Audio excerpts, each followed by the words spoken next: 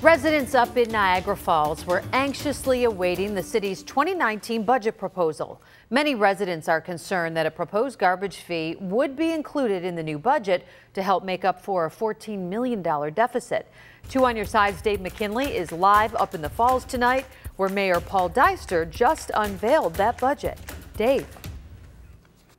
Yes, and Mayor Paul Dyster of Niagara Falls is actually proposing a budget for next year that would actually reduce the property tax rates around here by 13% for residents and for 3% a reduction for commercial properties. However, that new garbage fee that you mentioned would be included in this spending plan.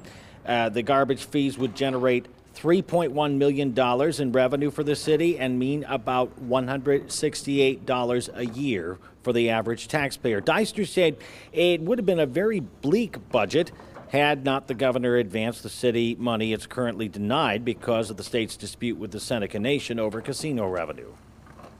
I think it's likely, we've been looking for every single revenue we could get, including user fees and tax increases, and we probably would have been laying off significant numbers of people as well. This was an election year. We got that money because it was an election year for the governor, and he doesn't do well in our area. That's plain and simple. Next year, it's not an election year. What happens if we don't get the money next year?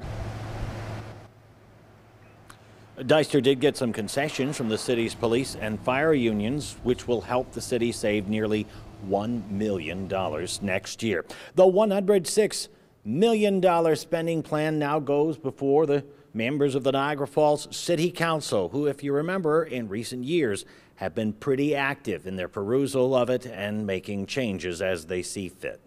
Reporting live in Niagara Falls, Dave McKinley, Channel 2 News.